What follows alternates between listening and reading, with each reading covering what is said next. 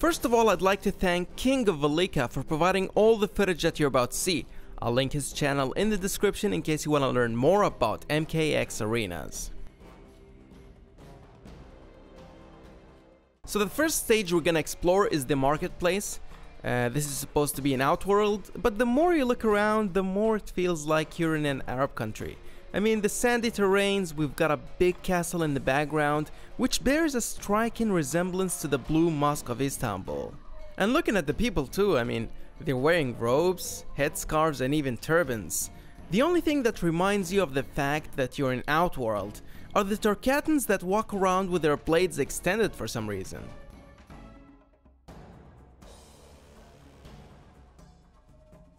Another interesting thing that you can see in the background is this huge animal that looks like a bull on steroids, whose owner seems to have a hard time trying to get it to move. Looking at the center of the marketplace, there are two beasts that are turning some kind of a rack, and those beasts are being closely monitored by another Turkatan who for obvious reasons got a whip in his hand.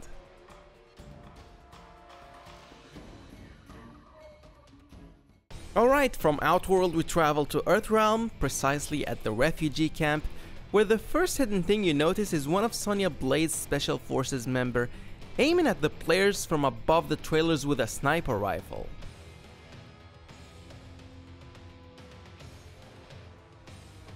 In the right corner of the stage we can see 4 Outworld refugees huddled by a large tin can with burning fire inside of it. It's gotta be really cold out there.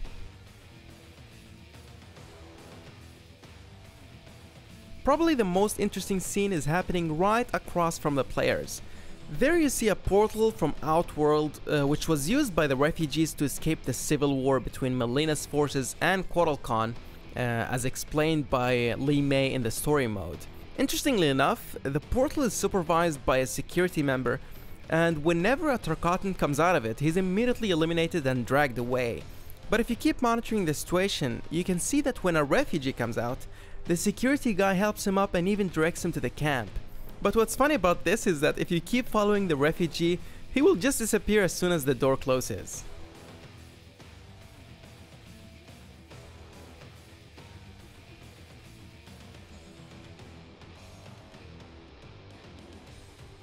Other than that, there's pretty much nothing aside from 2D textures in the background, and that's why we're going back to Outworld, and this time we are in the Emperor's Courtyard.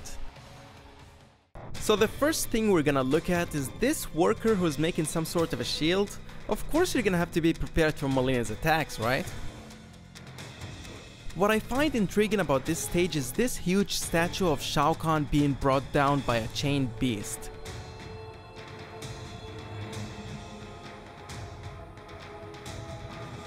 So we assume that this is taking place right after Mortal Khan's coup against Melina, because if you look in the background, you can actually see a huge golden statue of Mortal Khan that is still undergoing construction.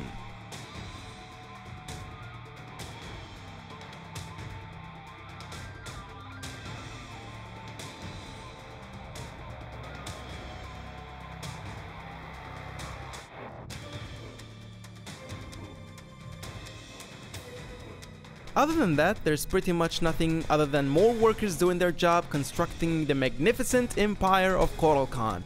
And as you may have anticipated, they're also watched over by the Emperor's guards.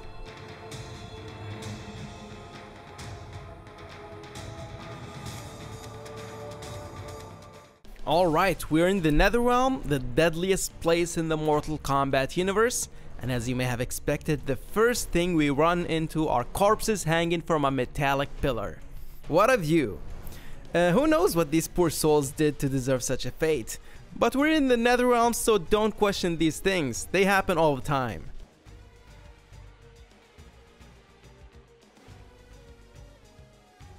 Now, there are two things that I found interesting about this arena. The first thing can be seen right next to the rock on the left, which shows the Mortal Kombat logo. For some reason it is hidden in the background, but it's very likely that it was going to be used as part of the lava river visible to the players. But maybe the developers just decided to change their mind and scrap the idea altogether. The other thing is that floating castle you see in the background. Now everything that appears far away is usually just 2D textures like we saw in the refugee camp, but when you get closer to that specific castle, it is actually a 3D object that is partially modeled for obvious reasons.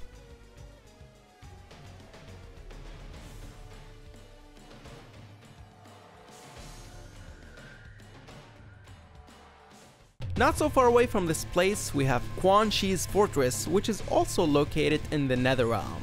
Of course, the first noticeable element is something that is not really hidden, but it's interesting to take a look at. I mean, check this out. For some reason, this incomplete flesh construct reminds me of Blaze from Armageddon. Wouldn't you all agree? In the background, which looks like a combination of a library and a chemistry lab, you can observe some bottles which assumingly contain chemicals along with lots of books. Who knew that Quan Chi is also a nerd aside from being a prominent necromancer? Now in the middle we find Shao Kahn's armor, whose mask is actually fractured on the left side. I don't know if you remember this, but this is the way it was after Kahn's death at the hands of the Elder Gods in MK9, so it's really interesting the amount of detail they put into that. On the opposite side of the room is a stairway that looks like it leads to a second floor, but there's actually nothing at the end of it.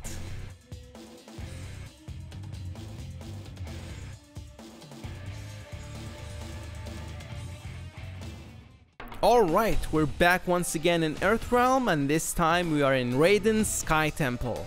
And I would say that this is the most extensive arena too. If you go to the extreme right side of the stage, you can actually find a fully modeled building that you can't really see while playing.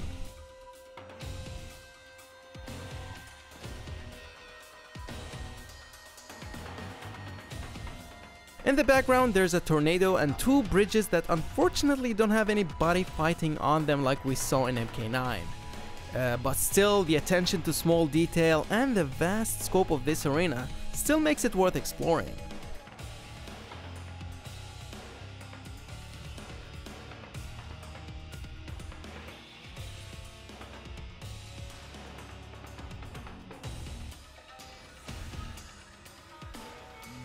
Going back to the center of the arena, there are 4 statues and one of them has its torso removed for some reason. And something else that got my attention is that the Shaolin monks are praying at one specific statue that bears a striking resemblance to Shang Tsung, wouldn't you agree? Alright, with this I conclude today's video. Let me guys know what you'd like to see next. For more, make sure to like the video and as always, subscribe to Gameolution.